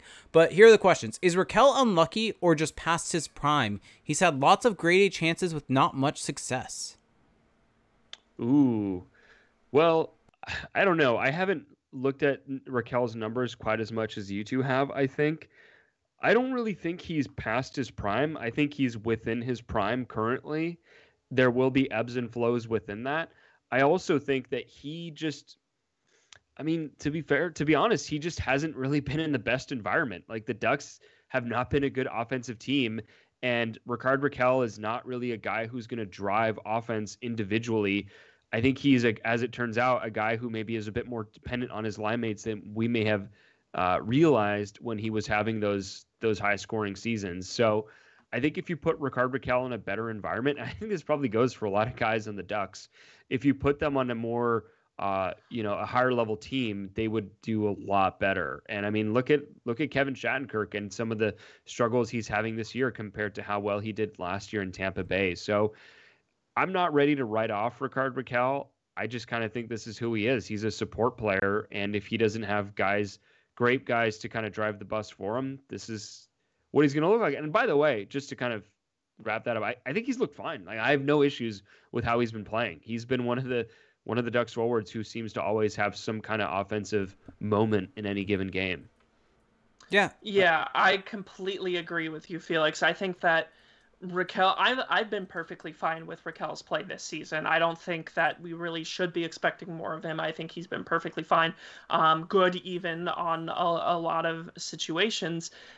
But look, there's a reason why Rakell's last 30-goal seasons came at Getzlaf's last kind of prime elite years, right? We all know that Getzlaf, while he's still a good player, isn't the elite force that he once was. He's no longer a top 10 center in the NHL. And I think that just kind of perfectly encapsulates how Rakell is that complementary player, where if he has 30-goal potential, but he only has 30-goal potential if he has a good enough line mates to get him there. And I think that he's a solid finisher, but he's not an elite finisher to the point where he can create that on his own. He's a good player. He's the kind of complementary player that everybody needs. He's probably even a first liner on a lot of different teams. But again, as you said, Rakell is a guy who, if you are expecting consistent 30-goal seasons out of him and him driving that way, without him having an elite center by his side, then you are going to be disappointed. And I think if you come to expect him as a guy who is maybe in the low 20 goal range, and a guy who could put up, 40, 50 points a year or something like that, maybe, cross over into 60 with the right line mates, that is where he's going to meet his expectations. And that's a great player to have. He's so far down the list of problems on this Ducks team for sure. Yep.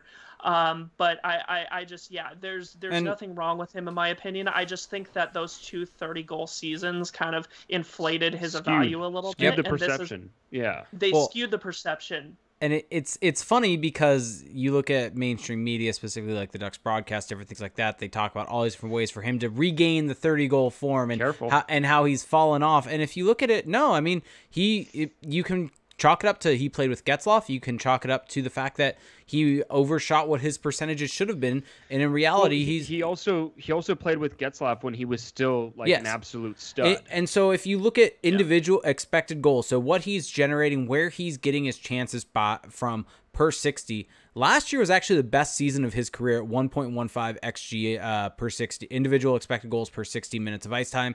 This year, as of right now, in the 13 games so far this year, this is second in terms of that.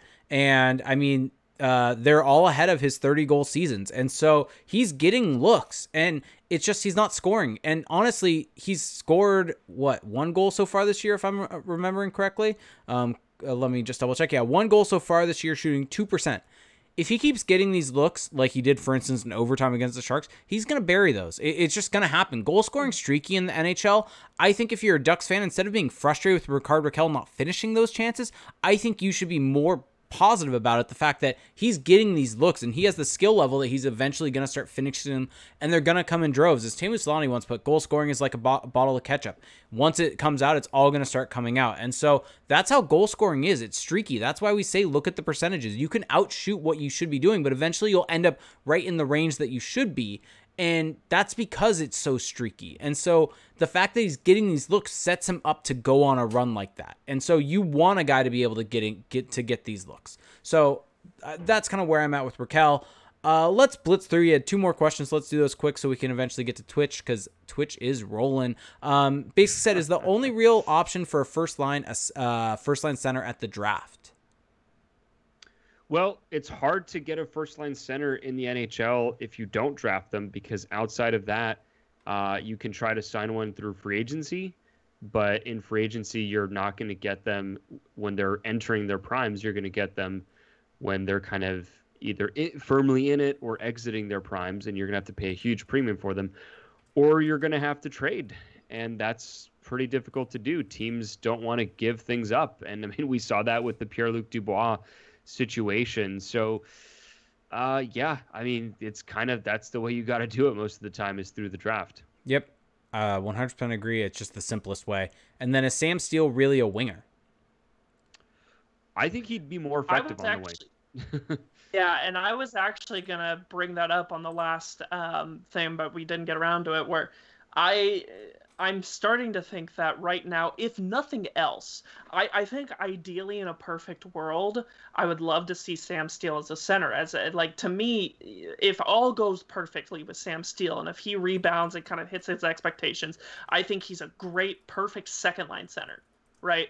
But where he is right now, that's clearly not happening. So I actually would not mind seeing him get moved to the wing, if nothing else, but to maybe get some of that confidence, lessen those defensive responsibilities a little bit, let him focus on the simpler parts of his game, let him simplify it, and see if you can get him going that way. And then at that point, you can kind of make a decision. Look, do we want to go the Raquel way, where we keep him on the wing and keep him away from center, or do we want to try and shift him back and build him back up? He's still young enough to where I think you have the opportunity to be able to go that route. But at this point, I think that it would probably be best for him if you shifted him to the wing. All right, so let's get to these 2 questions from Twitter. Spencer Woods asks us, question for the pod: why does the coaching staff do nothing about perimeter passing on the power play? We didn't really get into too much power play talk on this show yet, so let's do it. Why do you think it's a lot of perimeter play, isn't it, on the power play? And do you think it's a coaching strategy? I mean, Felix, I know you had some tweets about the coaching staff and that it hasn't changed in a long, long time for the power play. And so, I mean, do you think it's a strategy or just the personnel? Oh, man. Why you got to put me on the spot like that? That's what I do here. I think it's always going to be, it's not ever one or the other. I think that there's, the Ducks aren't overflowing with elite offensive talent, but I don't think you need elite offensive talent to just have like an okay power play. And the Ducks, whatever their percentage says right now, they haven't really been that great at generating quality looks consistently. And yeah, I think that it is a strategy, because we saw that strategy last season as well, where they just work it around the perimeter. And eventually, I guess when they just get bored or they realize they're running out of time, they just shoot this kind of harmless point shot. And most of the time, there's just not going to be any traffic, so it doesn't go anywhere. Yeah, I think that the coaching staff, as it pertains to the power play for the last couple of years, has not changed. Mark Morrison has been in charge of it, and their power play hasn't been good throughout that entire process, throughout that entire timeline. And I don't think it's a coincidence anymore. And I really do think that they just don't really seem to have a good plan. They seem to have ideas to start every season. They seem to try stuff, and then they quickly abandon it once it doesn't work. So yeah, I'm very low on the way that they're handling the power play. It just seems to be totally, it's like they don't even want to, they don't even try to get high quality chances. They're just content with getting these low chance opportunities in the name of, hey, well, we got to simplify. We got to simplify because we're not going right now. But then what happens is simple just becomes your MO, and you don't actually ever try to really establish the ideals that you were shooting for in the very beginning. So, yeah, I'm not impressed by it at all, and I do think that a lot of it has to do with coaching.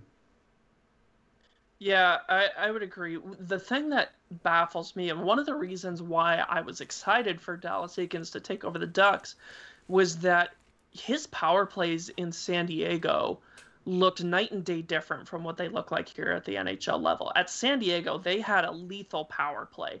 You had guys dropping down low. You had guys cycling the puck all over the place. You had cross-ice passes galore, one-timers, getting the goalie out of position.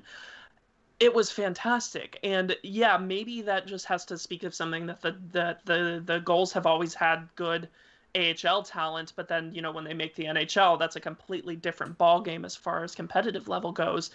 But we just haven't even seen that system. And like Felix said, even if you don't necessarily have these elite players on your power play, you can still run that kind of system that like Eakins had going down in San Diego, and you would at least be mediocre, like right in the middle of the rankings there. So I don't know if that's Mark Morrison. I don't know if part of that's Eakins. It may be both. I think that Eakins, as the head coach, definitely deserves some of the blame here.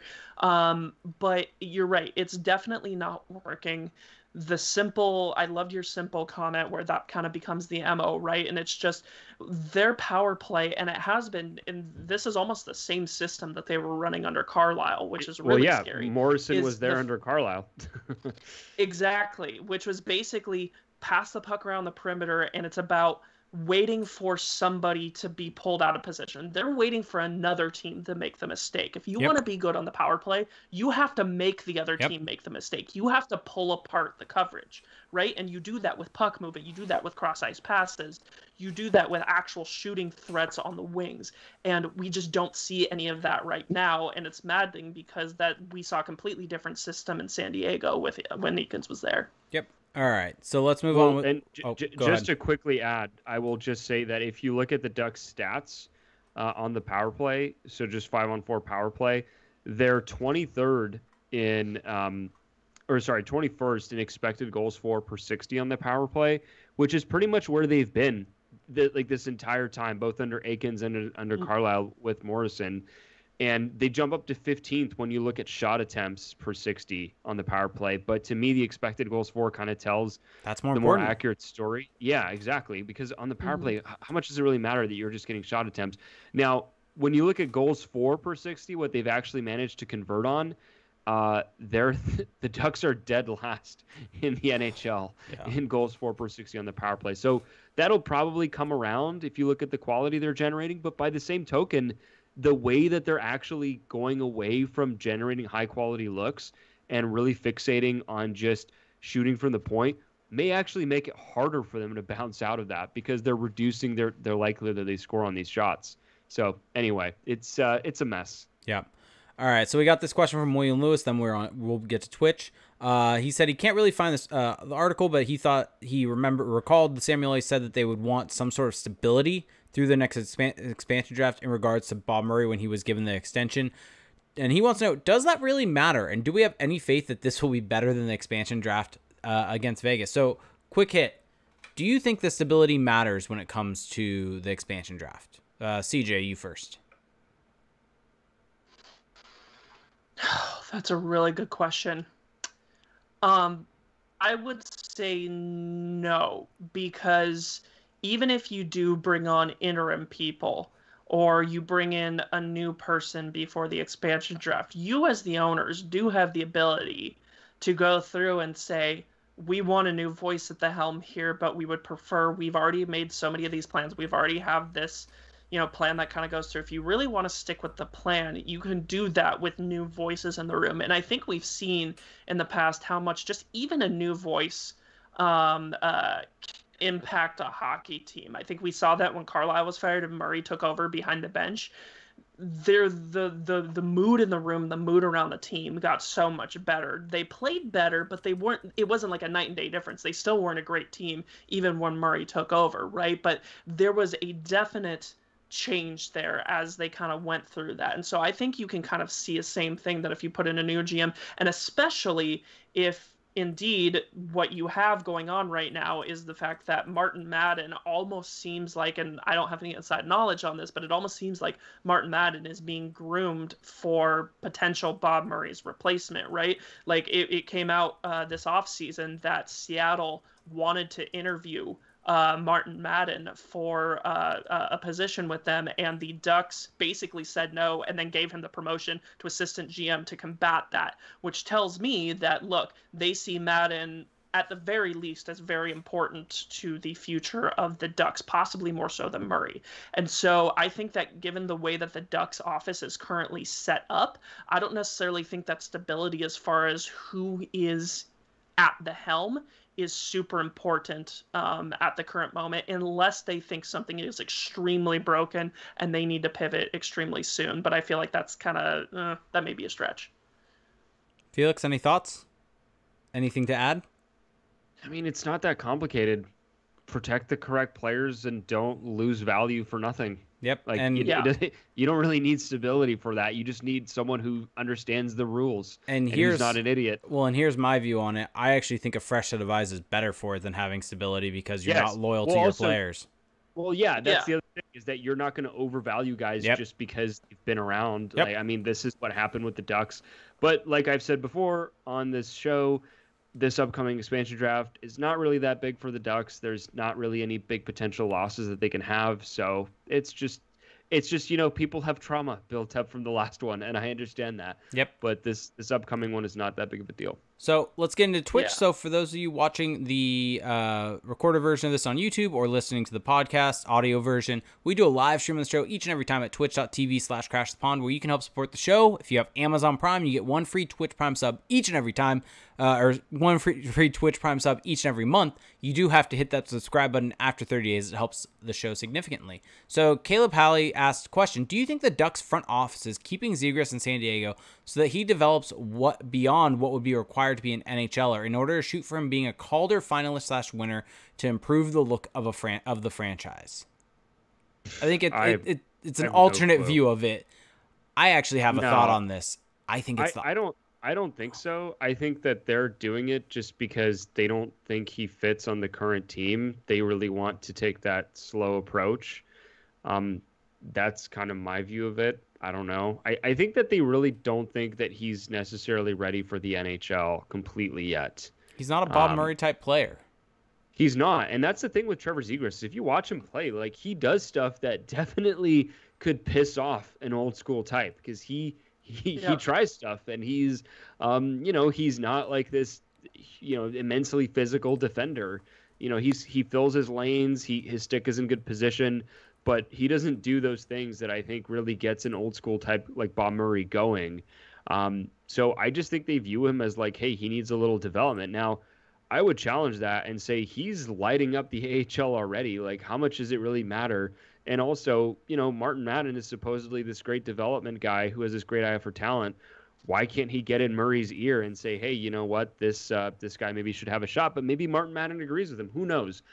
That being said, I do think on the Zegras topic, whether he's in the NHL right now or the AHL, I don't know how much it completely matters, because I think that he does stand to benefit from being in the AHL. Like, I don't think it's a waste of his time, because either way, there are some things in his game that he could improve, and he can do that in the AHL or the NHL. I mean, I think at the very worst, he'll be in the lineup next season. Anyway, that's my 2 cents on it.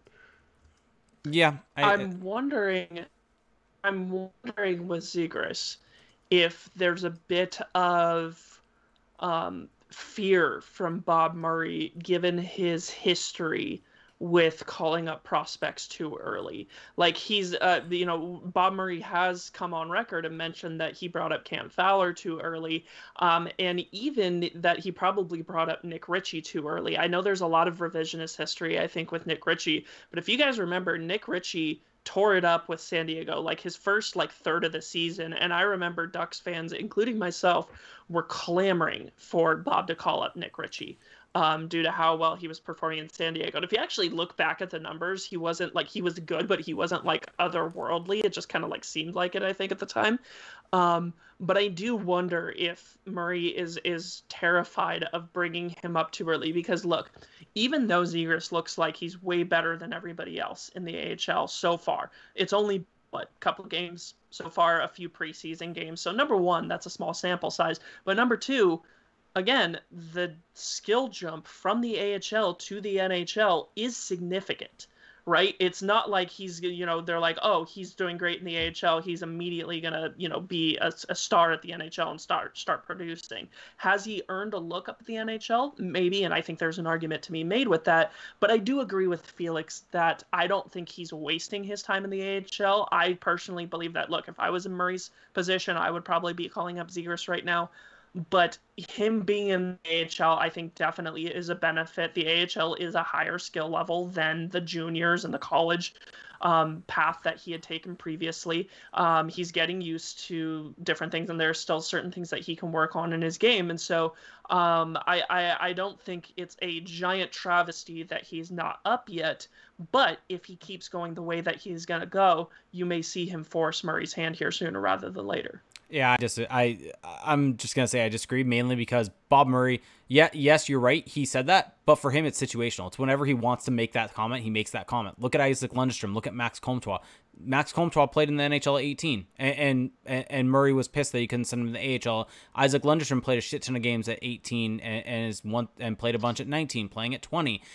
That logic applies whenever Murray wants it to apply and doesn't apply when he doesn't want it to apply. So that I 100% agree with that. And so that's like why is that's a really good point. Is Isac Lundestrom a fixture? I think this is partially the coaching thing too, because I think that you can't 100% put this on Murray.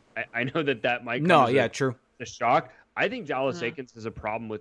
Well, I don't want to say a problem, but like I think that he really shies away from adding these skilled type players into his lineup, and he really cares about the internal politics of the team, where he doesn't want to have a teenager come in and leapfrog like a Max Jones or something like that. Like I think that that's really important to him, and I get that because he's having to deal with these guys on a daily basis. He's having to hear the complaints. He's having to hear guys whining for ice time, right? And then so I understand that, but at the same time, if Trevor Zegras demonstrates that he gives you the best opportunity to win, none of that stuff should really matter at all. I mean, here's the thing. I mean, look at how, and this is completely separate, but look at how he handled Daniel Sprong last year. I mean, didn't give him a chance at all. And I would argue that Daniel Sprong, whenever he played, showed that he was clearly good enough to make this team, to make the Ducks a better team. So this is also an Eakins issue, not just Bob Murray. Yeah, and just for the record, Trevor Zegras has played in 6 AHL games. I'm considering the preseason games AHL games because at the end of the day, there probably isn't a playoffs this year. And John will probably talk about that a little bit when we get to kind of his little portion at the end of this all. But so it's essentially the same between the preseason. And Zegras has, I think, 11 points in 6 games in the AHL. He's almost at 2 points per game so far in the AHL. And so if you want to look at proving it, showing that he can do it, I mean, I don't know what more he can do than that. He's producing better than really anyone we've seen in the Duck system in a long time. And so I would actually argue he's showing that he's probably too good offensively for the AHL at this point in time with the way that he's producing. And I think at a certain point it could be a detriment to his game if he plays the entire year down there. That's just my view of it. All right, so let's kind of move on. We got a bunch of questions. Let's just kind of blitz through these. Kempafu, this one I'll just take because it's quick and easy. Are there any rookies really lighting it up this year? Maybe Kaprizov. He says, I think Zegras could have been a good runner for the Calder this year. Kaprizov's leading the league right now with 9 points in 11 games, and he's kind of right. No one's really separated themselves. And so Zegras, if he had played, if he would have been producing like he has in the AHL, I looked it up through NHLE, 2 points per game would come out to around a point per game from AHL to NHL. He'd have a shot at the Calder with kind of how it's shaping up right now. So it's interesting on that front.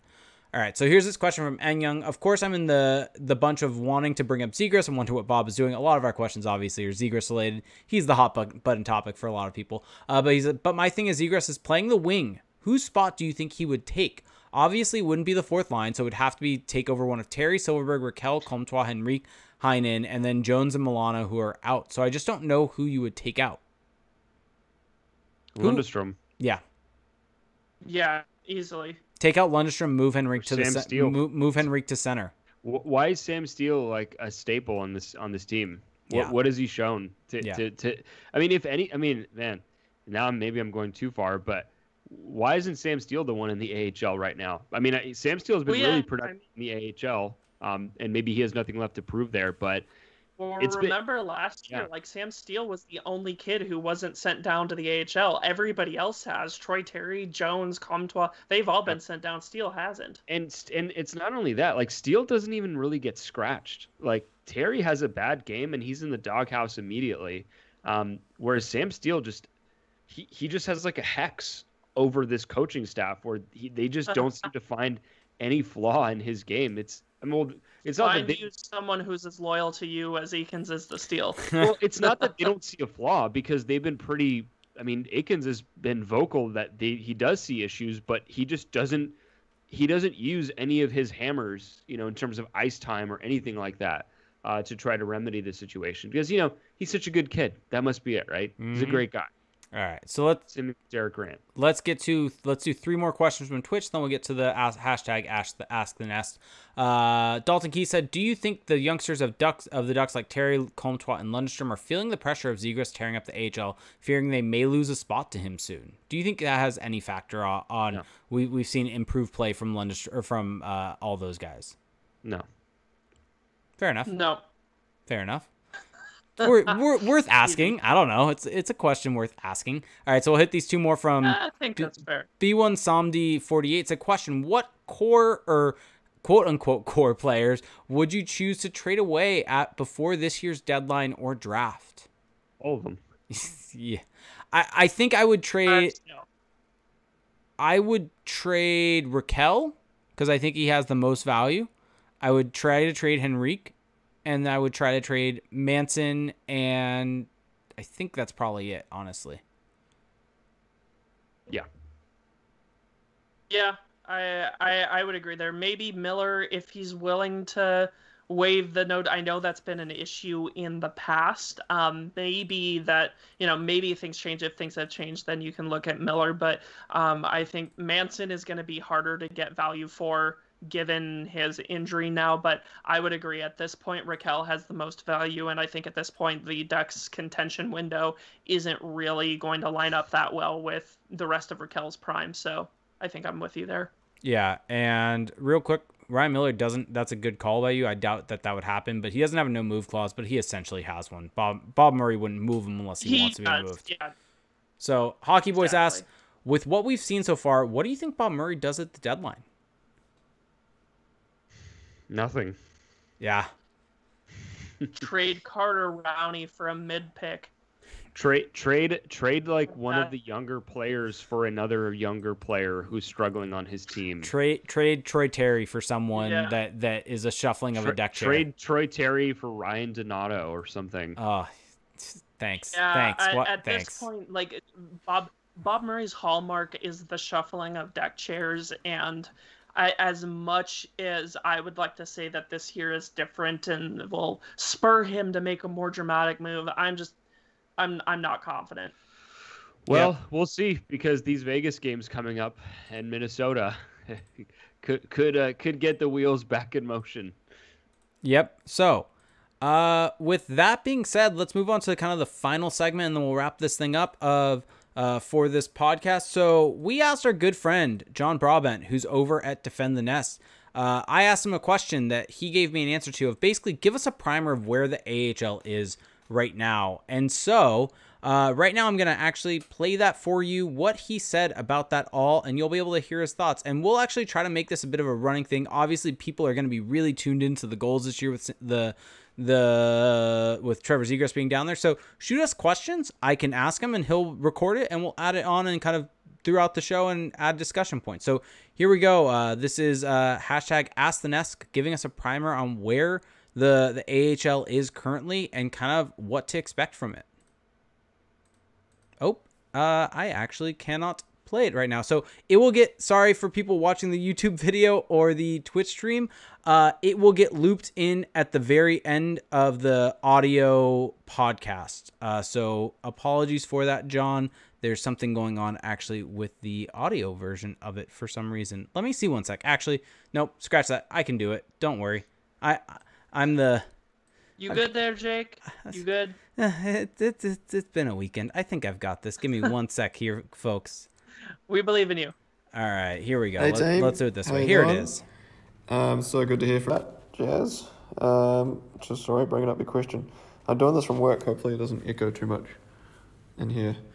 So your question is, what is the current status of the AHL? More specifically, the Pacific Division. What teams are left? How many games will the girls play?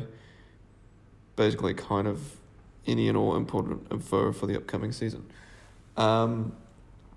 First off, let me just direct you, subtle plug, to defendthenest.com, where I have recently put up a season preview for the Gulls, which breaks down all of their division opponents, pretty much their only opponents this season, and take a wild stab at how I feel the standings will shape out by season's end. No spoilers, you've got to go see the article to see what I think. But back to the original question. So the AHL, I don't know if you've been following the news, but starting off, it had 3 teams drop out.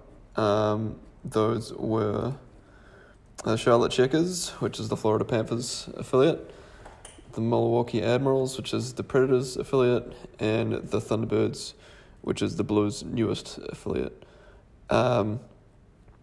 And in order to distribute those players left over from those teams, various clubs have made deals. So the Blues cut a deal with the Canucks, pretty savvy of them. And so their players have gone to Utica. The Predators, sorry, I'm just reading up on what I put because I'm a bit rusty on this now, cut a deal with the Hurricanes. So they've sent their players to get it the Chicago Wolves, which is a bit weird, but yeah, there's been some reshuffling around done in the off season. So the Wolves are going to be pretty stacked, and the Blues. Oh, I've already covered the Blues. Sorry, the Panthers, in the most unlikely partnership ever, have teamed up with the Lightning. So they've sent their players to Syracuse. So yeah, that's that part of things. The Gulls are playing 44 games total, and that's still counting the fact that the Stockton Heat dropped out only last week. So they managed to reschedule and ensure they still played 44, even though they would have dropped to 40 with the Heat dropping out, but they've rescheduled some games against the existing divisional opponents. So they're playing 44 total. Sorry, just bringing up your question again to see what else you asked.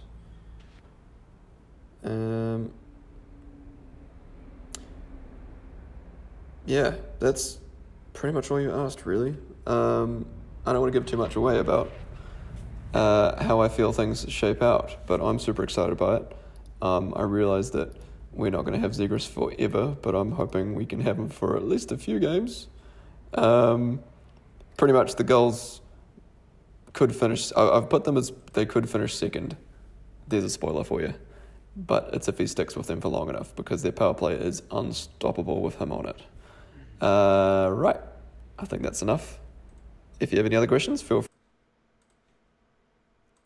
And he added more to that. So here you go. That the Gulls in the Pacific are playing, just because I realised that I didn't specify that, they're playing Bakersfield, which is Edmonton's farm club.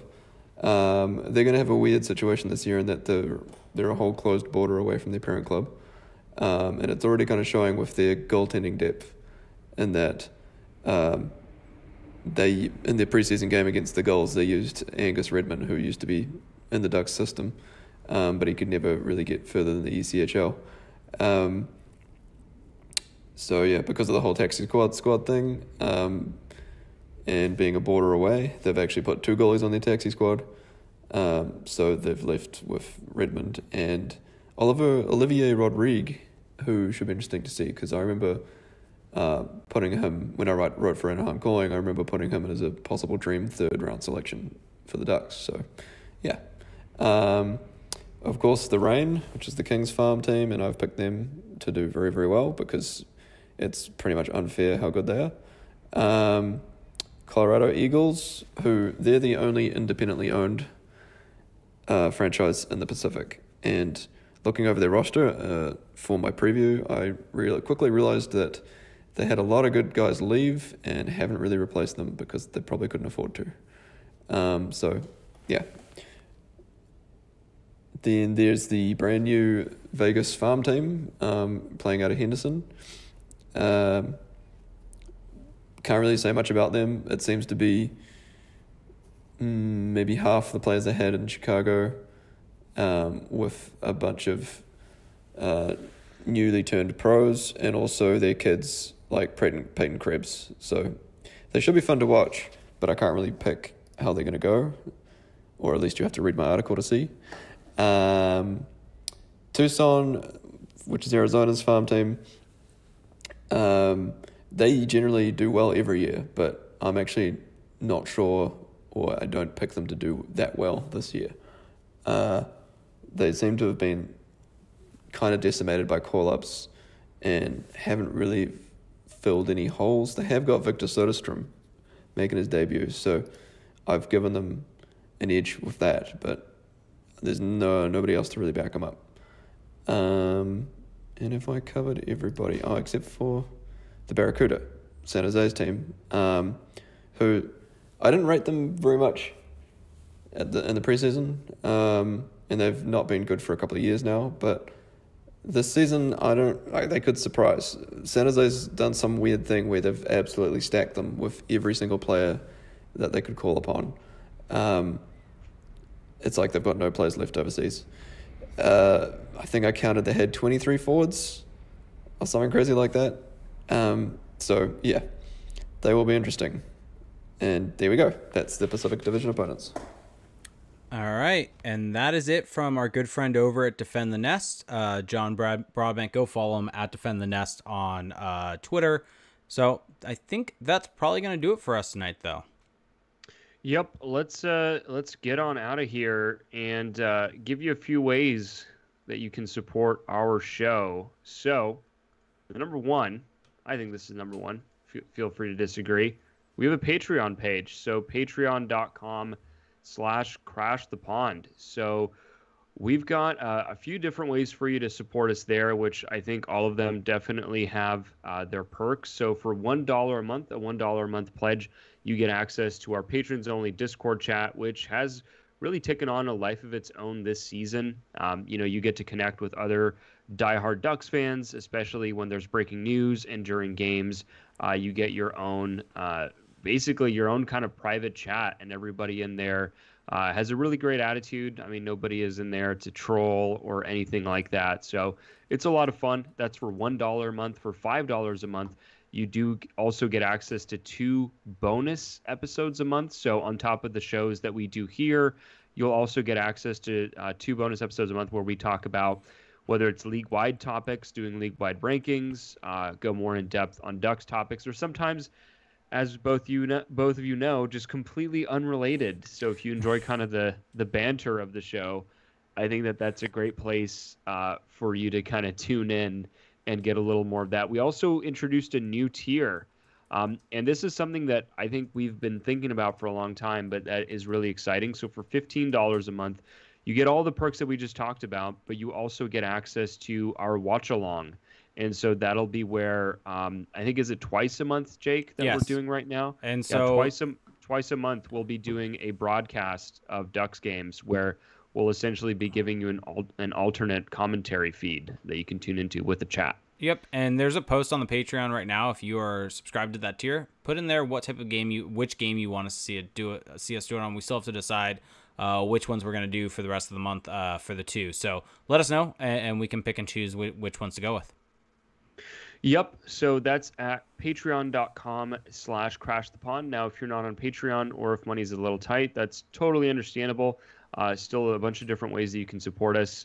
Just search for Crash the Pond on Apple Podcasts. Leave us a rating and a review, and we'll actually read your review on the show. We love hearing from you guys, and those reviews really do go a long way. We've also got shirts going on right now, and so I don't know if For those of you that are watching on our Twitch stream right now, twitch.tv/crashthepond, or on our YouTube channel, youtube.com/crashthepond, got these pretty sweet t-shirts. And they're extremely comfortable. They've got our logo on them.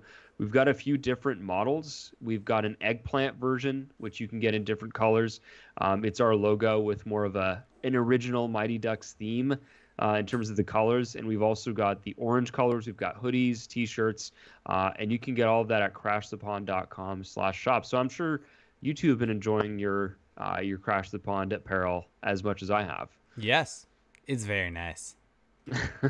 love rocking the brand. Love rocking I love the eggplant logo especially because, we talk so much about how we love the Ducks original color palette. And so it's a good look. And that's at crashthepond.com/shop. But like I was just talking about, if you're not on Apple Podcasts, you can also check us out on Spotify. We post our episodes there, the audio version. We are also on YouTube, youtube.com/crashthepond. Make sure to subscribe there and turn on your notifications so that you can see when our show goes up. Make sure to check out our website, just overall, crashthepond.com. We've got a fun new series this season where after each mini-series that the Ducks are doing, so for example, against the Sharks this weekend, we do 5 takeaways. So 5 kind of main points or things that stood out to us. And all 3 of us here on the show are writing these. So you get to hear all of our voices. And, it's a look at analytics or just kind of how the coaching staff is using different players. It's really detailed, and that's over at crashthepond.com. You can also check out Crash the Pond on social media. Crash the Pond is on Facebook, at Crash the Pond on Twitter. CJ is on Twitter at CJ Woodling. Jake is on Twitter at ReindeerGames91. And I am on Twitter at Felix_Sicard. So, guys, did I forget anything there? Anything else that we should throw in here? Nope. Okay. Well, hey, on that note, everybody, have a great week, and we will talk to you at the next show.